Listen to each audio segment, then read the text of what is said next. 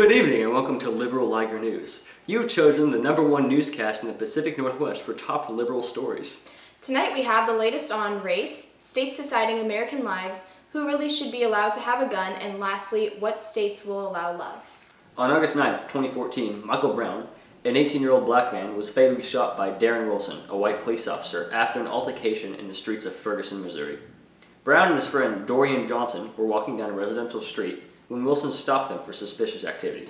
Wilson then hit Brown when he opened the door, and a struggle ensued in the police officer's SUV.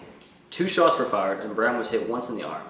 Brown then fled the scene and was backing up with his arms raised when Wilson fired his gun and struck Brown 6 times, killing him. But now, forensic evidence has shown that blood was found in the cop's car.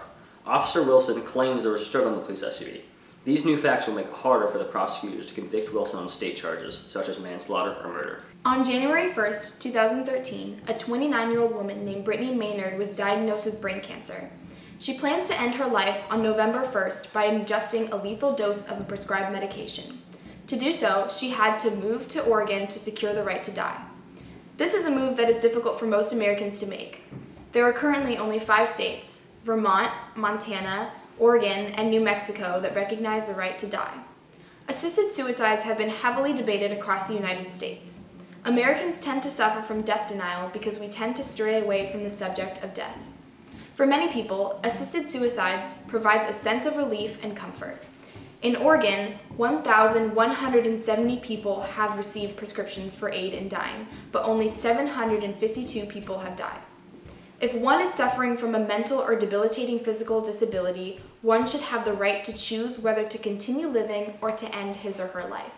Now to Alexis, who was around Seattle interviewing citizens about this sensitive topic. How do you feel about assisted suicide? I think it should be up to the person. Is it wrong for the government to make their own ruling on this matter? I don't think it's right for the government to make ruling on it because it takes away human rights. Thank you. Now back to you. The government has been very irresponsible selling guns, and the problem is at an all-time high. Guns cause too much harm to our country. There are 34,500 names in New York's database that own firearms. After the horrific shooting at Sandy Hook Elementary, this database was created as well as the SAFE Act. The SAFE Act is used for banning assault weapons to those categorized as people who may hurt themselves or others, based on reports from mental health professionals. Americans demand safety. Wouldn't it be nice to walk around our hometowns without fear? Sadly, the truth is it is very easy to get a gun. This needs to be fixed. The Washington Post says it's a balancing act with our general safety and our Second Amendment rights. In New York, 144,000 people were admitted into private psychiatric hospitals in 2012. Those people are eligible for their gun rights to be revoked because of people with a violent history or a history of poor mental health should not be allowed to carry guns. Our public safety is in the hands of the government, and all we can do is hope that they know what they're doing. Dangerous people come from hospital reports with diagnosis of schizophrenia, psychosis, or major depression.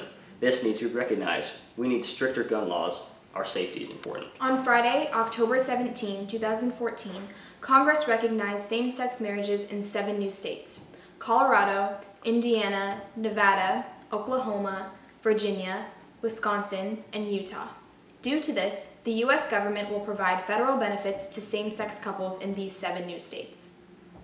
There are currently 26 states where the federal government recognizes gay marriages, and hopefully in the future there will be 24 more. And in Arizona, the ruling bans state officials from outlawing gay marriages. Thank you for joining us here today, bringing you the best of cable news in the Pacific Northwest.